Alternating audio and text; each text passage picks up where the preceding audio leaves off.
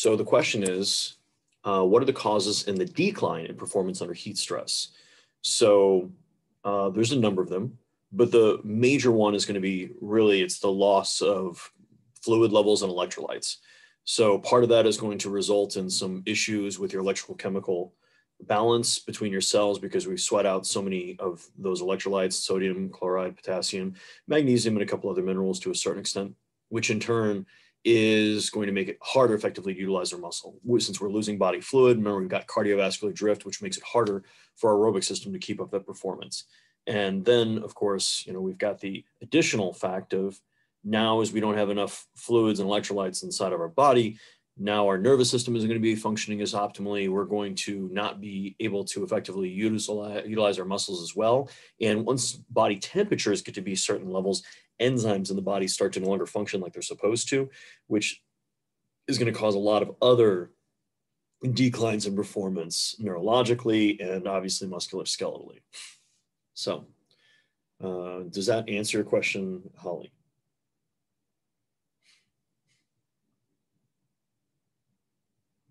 Awesome. Yes, how can I help? Sorry, I'm going to enjoy a little bit more lunch while I'm waiting to see the question in the chat.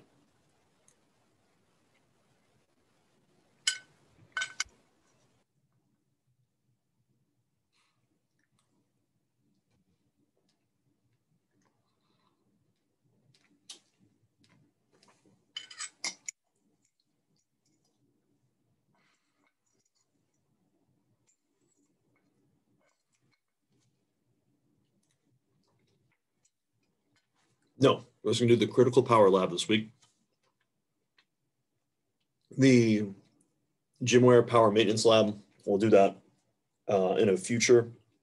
We're not going to worry about that too much right now. So just figure each lab is getting pushed back a week. Yes, I will change the due dates in Blackboard. Yeah, don't worry about it.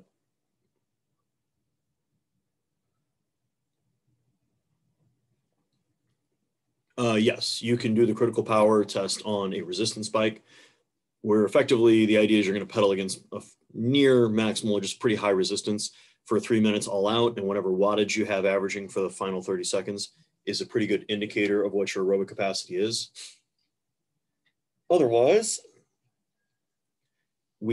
or you can go ahead and do it on something like an Airdyne if you want another option of how you can be aerobically miserable, but get an idea of what is your greatest possible performance. So, questions, comments, concerns? All right, give me 1 second. I'm just going to close the office door so I can take off the mask. I'm gonna close it. Oh, thanks, bud. Yeah. So, ergogenic aids. What we're really talking about is anything, and ergogenic is something that's going to be increasing your ability to do work. Now, when we think about ergogenic aids, we're often thinking about things like, taking drugs. But in reality, using something like a lifting belt, when you're obviously going to be lifting weights, that is an ergogenic aid. Using knee wraps, knee sleeves, squat suits, etc. All those are going to be different things that are going to be ergogenic. The key is obviously what's the barrier to entry, how expensive are these things, and potentially how dangerous can they be with your performance. So we're going to focus a lot on pharmaceutical versions of it. Now, obviously, there's a lot of different things we can take as far as drugs, hormonal agents. So now we're talking about testosterone, growth hormone, etc., physiological agents, and then nutritional agents. So really, it's going to be things we're going to be taking orally, injecting, or that's really your kind of, these transdermal. There's so many different ways you can take a lot of these drugs. It just kind of comes down to what we're trying to accomplish. So ergogenic, something that's going to go ahead and increase our ability to do work. Ergolytic is something that's actually going to cause us to do less work. So like anything else, we can take certain drugs which will help our performance in certain areas, but will take away from our performance in others. Now, when we think about a ergolytic, this would be typically alcohol. It's going to decrease your, especially when it comes to cognition and neurologically demanding tasks. Now, does it allow you to perhaps have a decreased sensation of pain and not as great ability to effectively do risk assessments? Yes, very much so. And that's where some folks might try to abuse it or just to escape reality because, you know, it can be a little bit much for some folks for considerably large amounts of time. Now, when it comes to ergogenic aids, we're really looking for something that has been shown to have major effects on performance.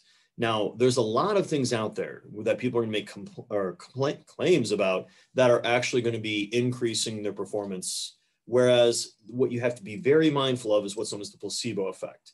And that is where you neurologically are convincing yourself that this thing is having an effect when in reality it's not having any effect on your body.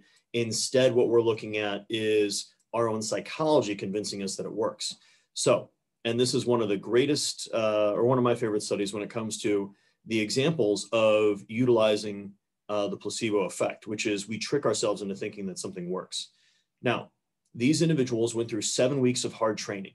Now, the ones that made the greatest amount of progress on these 4 lifts, so squat, sitting press, military press, and bench press, they were then put into a next 4-week trial where they were told they were given oral anabolics and continue to train. And they made even greater progress in those next 4 weeks than they made in the initial 7. Now, what this tells you, and because once you can see right there, it says placebo, these folks now trained harder, worked harder, and essentially were convincing themselves that they were in fact on drugs. And because of that, turns out they were making a lot more improvement than the individuals that thought obviously they were just training based on their own. Now, the flip side you need to be careful of is what's known as the nocebo effect. And this is something that a lot of people that you meet every single day of your life are unfortunately falling prey to, which is they talk themselves into thinking they can't do something. So when people say, oh, I'm not good at blank. Well, really? Have you really tried that hard? Have you put in that much effort? Is that really a good estimate of your actual capabilities? Or instead, are we just approaching life with a fixed mindset? And or you've had a coach, teacher, otherwise that said you were bad at something. And because of that, once again, it becomes this self-fulfilling prophecy that, well, I'm just bad at this and that's why I don't make progress. In reality, this is just, you know, unfortunately fraudulent thinking, but it becomes the massive rate limiter on what would otherwise allow people to make, hopefully, some sizable improvements on their life. Now, obviously, the science might not be always the clearest because it turns out we haven't done a lot of good research on the use of anabolics. We've definitely got a pretty good idea that it works. But as far as like a lot of good double-blind peer-reviewed studies, there's not a lot out of them. Now, like anything else, it can be very difficult because if you're just using a substance that increases your performance 1 or 2%, well, it turns out you might not obviously be able to detect that when we're working with untrained individuals. And elite athletes are not going to be signing up to do research studies because their coaches would never let them. Instead, they're trying to effectively do as well as they can. And yes, they're going to talk amongst one another and utilize whatever substances they can to the best of their ability to increase their performance. So the World Anti-Doping Code is effectively anything that has the ability to increase performance, but also has the ability to harm the individual that violates the spirit of the sport, which is kind of funny because it turns out there's a number of things in performance that allow you to increase your potential that also increase your risk of injury. A simple example of this is cleats. If you were to try to run and play every sport you play barefoot, it's very difficult to tear your ACL because you're not going to have a high enough coefficient of friction most of the time between you and grass, much less you and a wood floor. So you're just going to spin and fall over or slip and fall well before you're going to tear something off. But when it comes to utilizing, obviously, pharmacological agents and otherwise, now we're getting ourselves into a different logical conundrum. So if you're working with obviously any type of athletes, yes, there can be a number of therapeutic exemptions for a number of different drugs that individuals can use. Otherwise, obviously, if they're caught utilizing these substances and then from there they tend to lose whatever medal they had, they obviously aren't making, they can have people that lose their medals, lose their titles, lose all their sponsorships, so on and so forth. It's not hard to see. Look at Marion Jones, look at the Balco situation that happened years ago. You can obviously also, look at what's happened to effectively Olympic weightlifting. And if you want a pretty good also reality of how it's really easy to pass a drug test if you know what you're doing, I would point you guys into watching the documentary Icarus on Netflix. It's a good kind of first pass into the reality of the double standards of how things are going with drug testing with athletes. So let's start talking about fun with drugs. So amphetamines, or what we're really talking about is sympathomimetics. Now, what these are going to do is obviously speed you up. So I'm sure some of you guys are familiar with ephedrine or pseudoephedrine, which is going to help with obviously concentration, focus, energy, allow you to feel a little bit more energetic, and typically is going to enhance performance and delay your fatigue, which is going to be useful for all athletes. Now, one of the issues with it is this is pretty hard on your cardiovascular system. So like anything else, you can have some issues with cardiac stress, and you probably have heard of examples of athletes who essentially collapsed and died from utilizing ephedrine or other very strong sympathomimetics. Mind you, you can just get a prescription for Vyvanse or Ritalin, and that is it's a relative analog to this. Now, it does increase our power output, and it will help a little bit with burning through more calories and reaction time for obviously a number of sports. Now, aside from the obvious stress on the body, you can have obviously addiction, because we don't see, it's kind of sad to see all these Starbucks closing throughout the country, how every day there seems to be less coffee shops, less people that are utilizing caffeine to get through their day. But that's in the same type of, that is in the same family of substances that people may or may not abuse in order to enhance their own performance. And like anything else, it's the dose that makes the poison. So, and I will flat out tell you, I used ephedra in the early 2000s when I was working as a clerk at the post office, and that stuff is dynamite. Utilize that to keep from falling asleep when I was clerking from 2 a.m. till usually about 10 a.m. And it definitely had a lot of pop to it, but like anything else, you can find a number of now mind you, this is availability heuristics, which is not a good way to do things based on like what you can find on Google. You Google anything, you're going to find maybe a wackadoo, maybe a good, well-meaning person putting out information saying that this happened or that happened, but it has been tied to a number of high-level athletes essentially dying because of abuse of things like ephedrine. This is also the classification we put cocaine, which was the pre-workout of choice of a number of athletes, specifically for competition throughout time. Now, the next pharmacological agent is going to be beta blockers.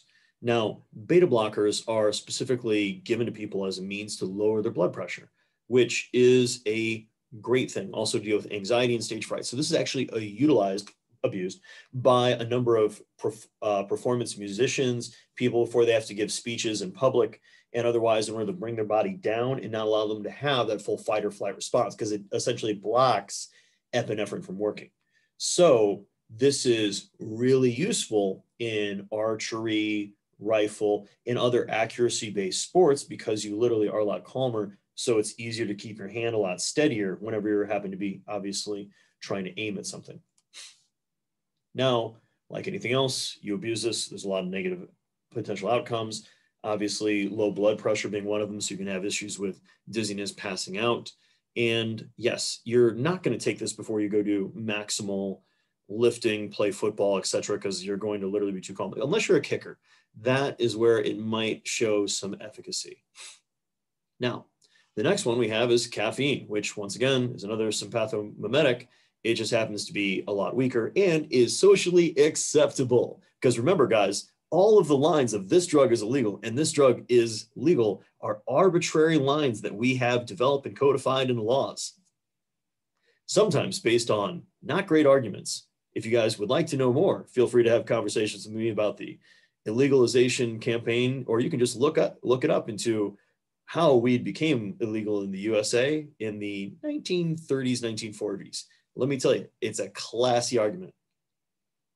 Now, caffeine is going to give you a lot of the same type of effects you're going to get from any of the same sympathomimetics. Just once again, your risk profile is a lot lower. Usually it seems to be about 3 milligrams of caffeine per 3 to 6 milligrams of caffeine per kilogram of body mass tends to be the sweet spot where you're getting that positive effective energy, but you're not so jittery that you're unable to focus, unable to essentially not twitch too much.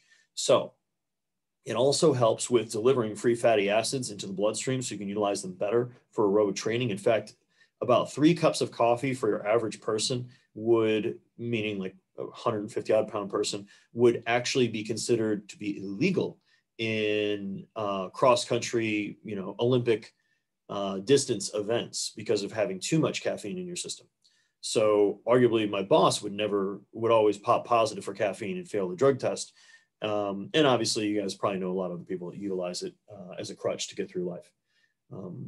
Now, the next component is going to be what's known as diuretics. Diuretics are drugs that are going to specifically cause you to essentially pee more. So since you're filtering out more water on your bloodstream, it can be useful if we're trying to go ahead and cut weight for a competition. Also, this can be a way that we're going to be able to effectively dilute out the other types of metabolites that are going to be naturally occurring in your urine from taking other drugs that we're going to talk about through here. So like anything else, this is something you need to be careful of because it's naturally dehydrating you. So it's going to have a negative effect on your aerobic system, along with obviously having issues with your basic ability to thermoregulate. And you can obviously potentially die from their abuse. This is what a lot of weight class athletes, MMA fighters, some powerlifters and otherwise will use as a means to cut weight for their weigh-in and then immediately start eating and drinking to get that weight back on. Actually, a lot of them will use IV fluids to get the fluid back on that they just lost. And if you do it correctly, you'll be fine. If you do it wrong, you will die. But, sometimes you got to make sacrifices for the swole. Then we've got our good old recreational drugs. So no ergogenic effects is full of shit. Cocaine is just a hell of a drug. A lot of people are going to utilize this once again to increase energy, aggression, and otherwise. It's not very well held secret that a number of power lifters and strongmen, that was their pre-workout of the white powder they were sniffing before they went out on the platform to go make some weights because it really helps you get pumped. Marijuana obviously is a drug tested in competition because it tends to make you also be a little more relaxed and calm. I believe there was a snowboarder a couple of years ago because in theory it helps with creativity, which is actually useful for things like snowboarding. When we're talking about half pipe, to perhaps be a little high while you're doing it because you're going to be a bit more relaxed and be able to flow a little bit more. Nicotine is actually a nootropic. It helps with concentration and energy. And like anything else, some folks are going to utilize it, not just smoking it, or I guess vaping it now, or the chewing tobacco, but some folks will actually use nicotine gum or patches as a means to actually help them whenever they're trying to go ahead and, perform in one area or another. And alcohol, since it does have an ability to cause disinhibition, it can have a little potential effects on performance as long as obviously not too much of it is being utilized. So let's get to the main events, folks, and let's talk about the things that really, really work, which is going to be anabolic steroids. Now, anabolic steroids steroids is a class of hormone. This is going to be specifically analogs of testosterone. Now, this could be testosterone in itself or things that are very similar to it. So anabolic meaning growing, androgenic meaning causing secondary sex characteristics. So as I just removed my mustache before I gave this presentation last night. So boy, didn't really time that out too well, did I? So the anabolic effects, building bone and muscle, is going to be useful for pretty much everyone. And that's where SARMs, if they ever come to market in such a way that they really do help only that, and that can be the secondary sex characteristics, they're going to be a great choice. Now, at the same time, they're going to be androgenic. So now you're going to carry on more male traits. So ladies, look at the type of facial hair that your dad has and figure that you're going to start to look relatively similar to him when it comes to facial hair, as well as you can start to see changes in your total, not changes in your voice and a couple other changes, which we can talk about those side effects if you guys are interested. But in reality, they definitely help increase lean body mass. So, and it tends to be tied to, obviously, the total amount of dosage that individual are using. So the greater the dose, the greater amount of overall lean mass, along with a loss of fat mass, and allow you to effectively recover faster from your different, essentially, training sessions. So This is a simple study looking at the use of steroids compared to placebo. We can see changes in fat-free mass, arm girth, thigh girth, calf girth, leg strength, and arm strength through the use of those anabolics next to, obviously, individuals getting placebo. However, the Basin et al. Article, which is this guy right here, is the greatest example of effectively what happens when you give individual anabolics. So definitely increases lean mass, definitely decreases fat mass, and can definitely give some advantages to strength training. So in this study, the individuals were immediately divided into 4 groups. Effectively, the first way they divided them is they were either given a workout or no workout group. So this is the group that didn't work out at all. This is the group that did work out. Then within that, they divided up into one group got a placebo injection and one group got a testosterone injection. And the testosterone injection was kind of what a bodybuilder bro would take in each week, maybe a little bit on the low end of how much some of those folks would inject, but it was definitely, you know, a therapeutic dose of testosterone. Now, this is where things get interesting. After training for 8 weeks, notice the individuals who sat on the couch, didn't do anything, gained almost twice as much lean mass as the group that lifted weights the entire time without steroids. And the individuals that lifted weights while on steroids gained about 4 times as much lean mass. Look at the changes in tricep mass. Barely any for the group that lifted weights for all 8 of those weeks. The dude sitting on the couch, just riding the roid pony in a swole town, gained a very significant amount of muscle mass, and the training on top of it was obviously a little bit more.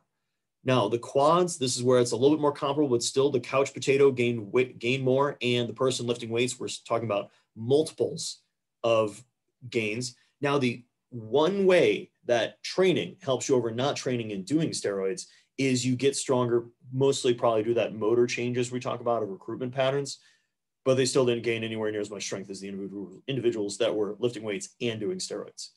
So overall, low doses are not really going to give you much of an effect other than normalizing your body's natural hormone levels.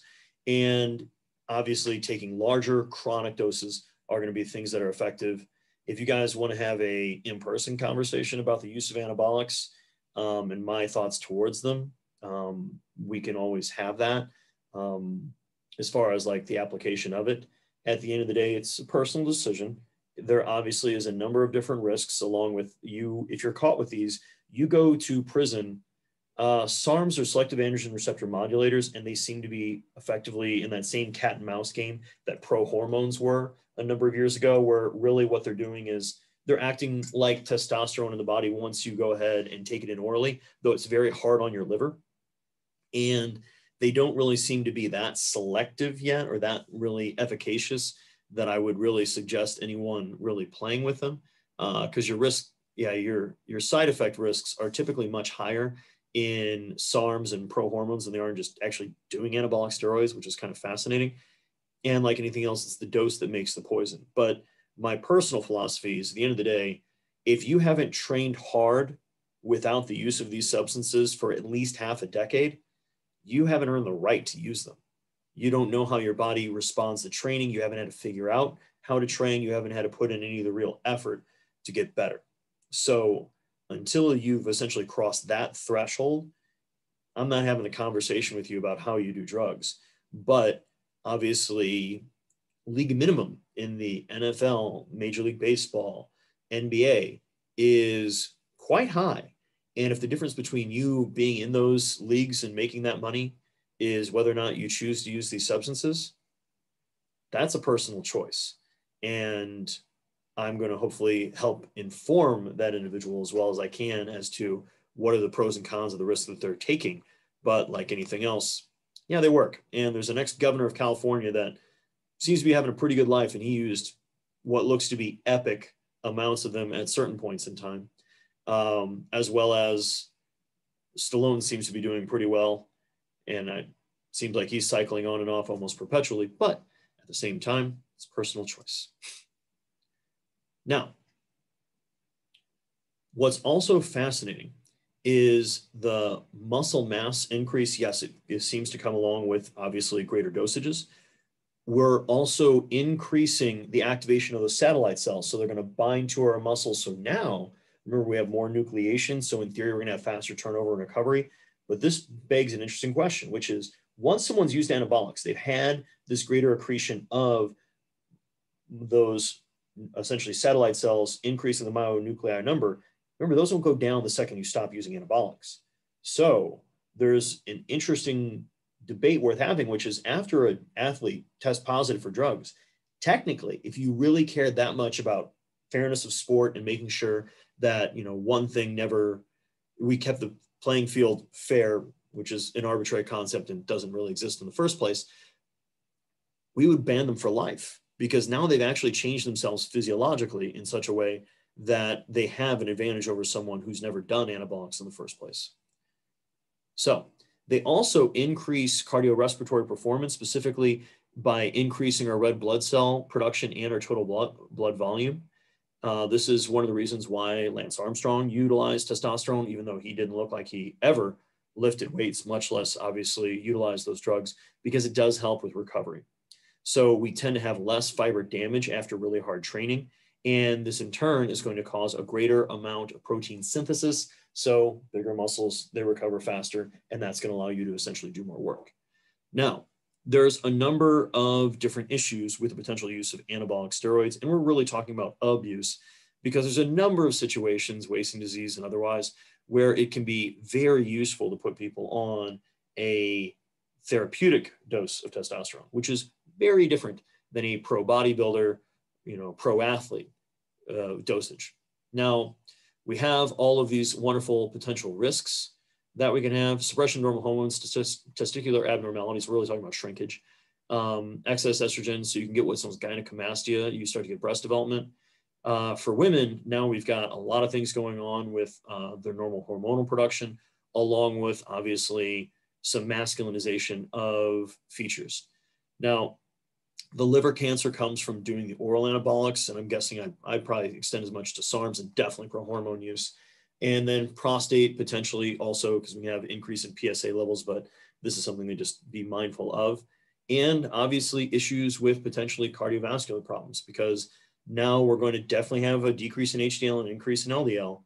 But on top of that, we can obviously have some issues with changes in overall heart function. And this is even more problematic when older gentlemen go on to hormone replacement therapy, in that you take a guy that, was feeling very lethargic, not as energetic, having a hard time doing a lot of things in life, and then you put him on anabolics, and now he feels energetic and excited and wants to go do things.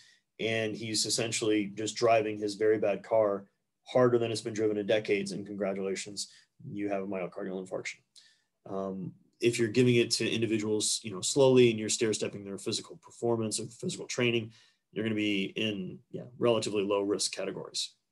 So there are the potential issues with aggression or roid rage. In reality, that seems to be more from like oral anabolics, like things like Anavar, which you guys want a funny story about that, ask me about it in person. I'll be more than happy to tell you some of the drug use stories I've seen when I was competing and overheard of people making choices. Obviously potential dependence, because once you've built all that muscle and you have whatever aesthetic you're looking for, performance, it'd be hard to let it go. And yes, if we're sharing needles, you're always going to have that risk. Decreased lifespan, yes, if you're using large amounts of it, absolutely. Potential issues with birth defects, and as far as what's going on from the long-term effects, it's still not fully out there. However, I really do enjoy this wonderful comic from a webcomic known as XKCD, which I'll give you guys a moment to go ahead and read that, and hopefully you get the joke. And if you don't, let me know. I will be happy to break it down.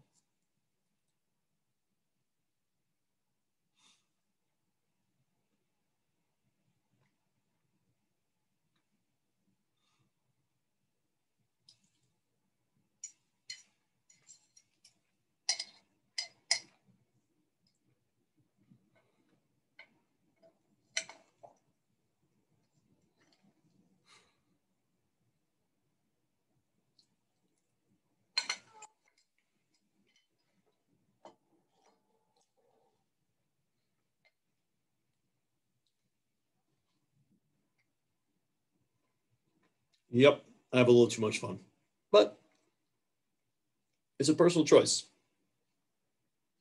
There are risks to it. It's obviously not fair if you're the person bringing a knife to a gunfight. I will be the first to admit that I have done competitions where literally the guys that beat me had back knee. You could see from across the room that, yeah, it's kind of funny. Some of the guys, like, they were talked about how clean they were, and then later they'd fail. They finally pop positive for drug tests, and that's after they kicked my teeth in a competition. I was like, oh, well, this is fun. So at the end of the day, personal choices. We're all human. We're all going to make our own.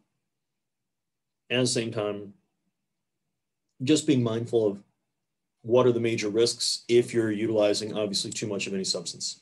Now, you guys maybe heard of androstenedione or DHEA, and DHEA is actually more of a precursor. It's one of the metabolic steps into creating not just testosterone, but also dihydroxytestosterone, DHT, and epitestosterone. But I think it also, no, it's progesterone is before, and that's where we're getting into in pregnenolone, which will lead itself into potentially also estrogen, and DHEA can also go into cortisol.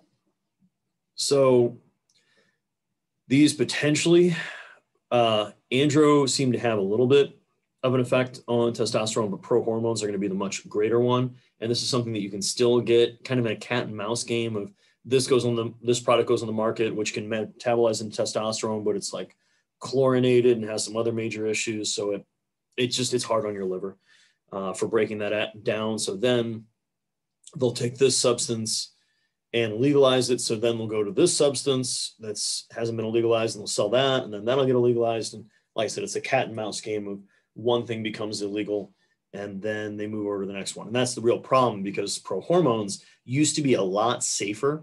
1-AD, which was legal when I was in like high school, which is around 2000. So when you guys were being born, and some of you guys obviously not even being born.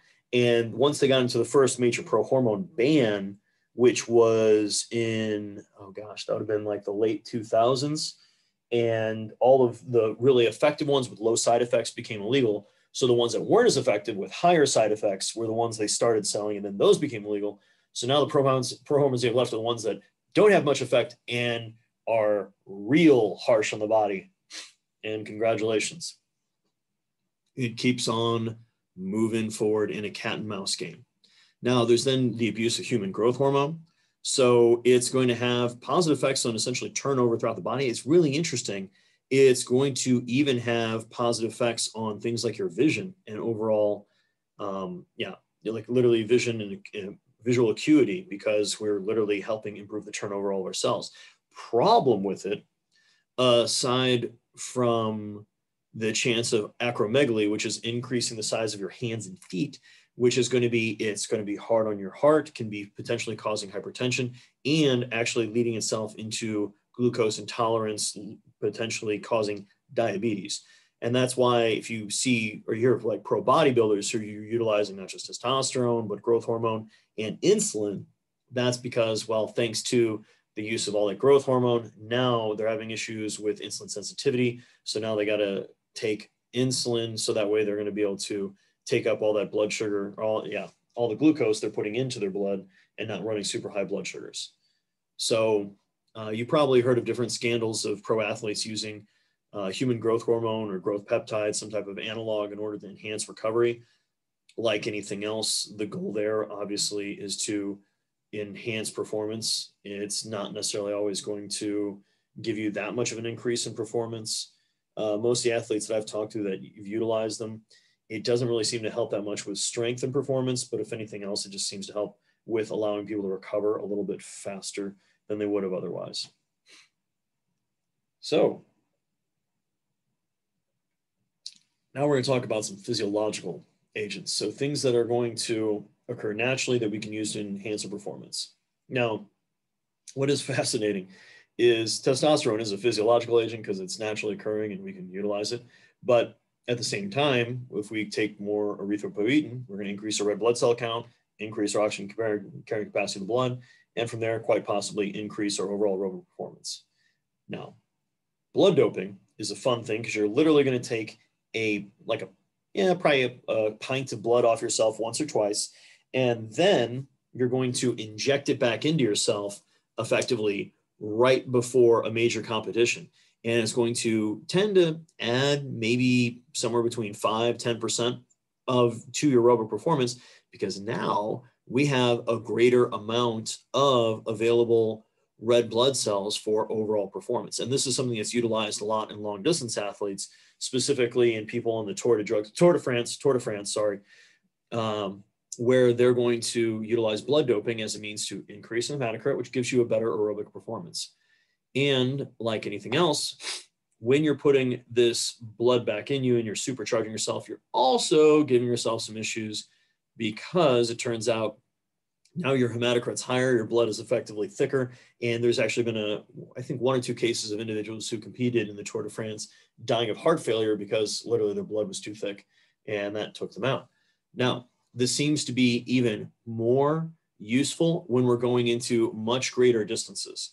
So when we're talking about people that are running a 5K, yeah, well, I mean, if we think about our cross-country kids here, I'm sure most of them would be pretty happy to overnight, and especially if you're going to 8K, 10K, shave a minute off your 10K, that's pretty good. Whereas if you're doing it just because you're going to go run a mile, it's not really giving you those advantages. Now, like I said, it is going to be pretty hard on the body. You don't really want to be partaking in this unless you've got some major medical overlook, and that's what people like Lance Armstrong and others will utilize, is have really good medical coverage that are going to be effectively following them when they're using these substances, making sure none of their values are getting to the point where it's going to be literally risking their life. Now, erythropoietin, once again, that's that hormone that our kidneys are going to produce, telling our bone marrow to produce more red blood cells. Like anything else, it's going to give us the same positive effects and the same negative effects, where now we can risk blood clots forming because we do have that much more viscous blood, which in turn is going to be a bigger issue, because when we're dealing with hormones, that's kind of long-term effects. Now, there are some ideas of trying to effectively give like pure oxygen supplementation in order to enhance performance. But yeah, if you do that while we're exercising, it can seemingly have a little bit of effect on your performance, just because you're going to have a little bit easier oxygen uptake. But overall, this is running O2 tanks the entire time, not really giving you an advantage. Now, sodium bicarbonate is actually a pretty useful means to help with anaerobic style performance. Problem with sodium bicarbonate is if you do it too much all at once, it turns into being a very potent laxative. And it can also cause a lot of GI upset. So you can do essentially smaller doses of sodium bicarbonate, which is literal baking soda, throughout the day to help actually work as a buffer to keep from that blood pH level going down too quickly when you're doing very hard anaerobic work. So this is going to be utilized in a number of athletes, like someone running a 4-800, swimming events that are of moderate duration, to actually increase performance. However, like anything else, do be mindful that the GI upset is no joke, and it's something that should be practiced. And 300 milligrams per kilogram of body mass, guys, that's a lot of baking soda that you have to ingest. So it seems more recent lit has been dividing it up in smaller doses in the days leading up to your competition. It can give you about the same effect without the GI negative effects on performance. I personally probably wouldn't play with it too much. Now, phosphate is going to, in theory, help a little bit with increasing the performance by giving us effectively more phosphate that can essentially bind and be used for replenishing ATP, phosphocreatine. However, it doesn't really seem to work. It doesn't really seem to have a lot of negative effects, but it does cost you money. There's a number of different amino acids with the idea of trying to supplement with to enhance performance. Maybe HMB helps a little bit with effectively increasing fat-free mass, but we're not quite completely sure. It's very useful in older individuals, and that's probably more of an issue of stopping all of the catabolic pathways that become seemingly more active as you get older. Otherwise, it doesn't really seem to be that good of an agent. L-carnitine, remember, is going to be used in that CAT1, CAT2 transporter of getting fatty acids in the mitochondria. Doesn't really seem to have any of those effects, but it is a popular supplement and people will try it. Then there's creatine monohydrate, which really freaking works.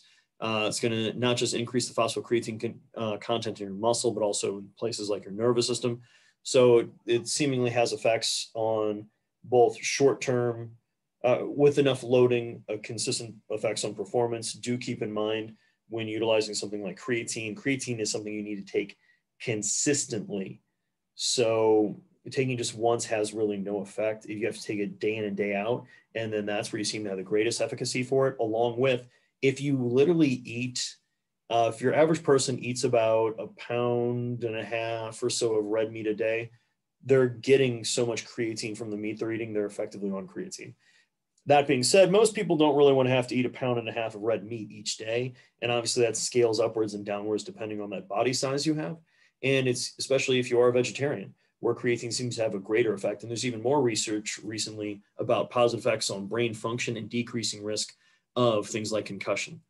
So creatine is something that's going to potentially increase your performance, say, up to 2 or 3%. So it's nothing massive, but 2 or 3% can be more than the difference between winning and losing in elite sports. And, plus if you like picking things up and putting down, anything that helps a little bit. Another one more recently that seems to have effects with buffering, specifically inside the muscle, is beta-alanine. Beta-alanine and histidine combine in order to make what's known as carnosine, which carnosine is the buffer inside of muscles, and beta-alanine is typically the rate limiter. So utilizing that can be a potentially positive things for people that are doing a lot of anaerobic style work. Do keep in mind that beta-alanine taken too much at once is going to cause paresthesia. It's kind of a pins and needles across the face. It's in a lot of pre-workouts, so people think it's working, and it's actually not causing any positive effects. It's like creatine where you need to take it frequently enough that you're going to effectively be able to top out those intramuscular carnosine levels. Now, a big problem when it comes to supplements is the fact that there's rarely going to be third-party testing. This is something where individuals can effectively put whatever they want on the market. They're not always getting it tested. That's why you want to make sure you look for places that are third-party tested, along with they're not always going to list how much they have of each ingredient in there, because it's the dose that makes the poison, but it's also the dose that makes the medicine. So when they say proprietary blend, you don't really know how much of what is going to be in each serving. So like anything, you want to go ahead, do your due diligence and make sure that you're getting in effectively adequate amounts of each of those nutrients that it is claiming that it has in there, because there's a number of different supplements out there in the market that if you actually look at how much they have of X, Y, or Z, it's so low, it's never going to really have a major effect on performance. But, depending on your goals and otherwise, looking into the use of different types of supplements and or supplementing with vitamins, minerals, different macronutrients in order to help with performance can be potentially very useful. But the key is context. The key is what's going on with a person's life that might have that nutritional hole that we're trying to now fill. So I think that's the best job I've done going through anabolics without swearing a lot. So good on me, making some progress. Now, what questions do you guys have for me? Since obviously we ran through a lot of information here, and like anything else, the goal is to make sure that you guys can apply this information. So do you guys have any questions about drug use, any supplements that you guys have seen recently that you're interested in? My advice for all of you guys, if you just hear somebody's trying supplement X, Y, or Z and you want a quick and easy way to kind of do a little bit of fact checking, is look up the website examine.com. That's a really good choice when it comes to looking into, okay, is there really literature out there showing its efficacy, or is this something that, people are trying to make it sound like really works, but in reality, it's just marketing, because supplement companies are there to make money, not to make you healthier, not to help you make performance improvements. And most pure workouts, the only thing in there that really works is caffeine. And in reality, the only supplements that I really tell anybody to take would effectively be creatine, maybe. So what questions, comments, concerns do you guys have about ergogenics?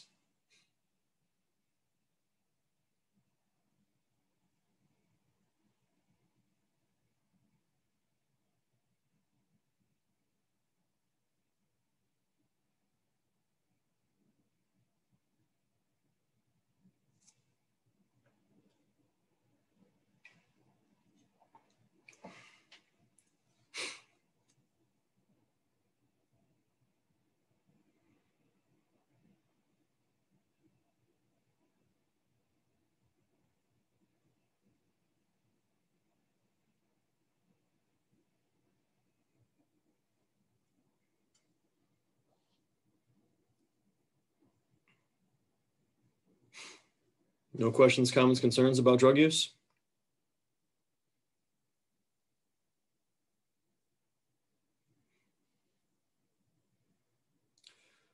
Great question, Noah.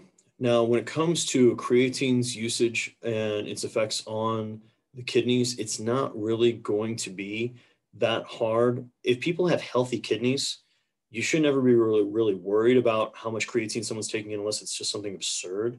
You don't need to load creatine. It's just a good way to effectively go through more creatine much more quickly, which helps the company that sold it to you make more money. But in reality, just that 3 to 5 grams a day for most people is going to be more than adequate. And it's not going to be that hard on your actual kidneys if we're effectively healthy in the first place. But if you have renal failure, yeah, don't take creatine and definitely diminish your protein intake and be very mindful of your electrolyte.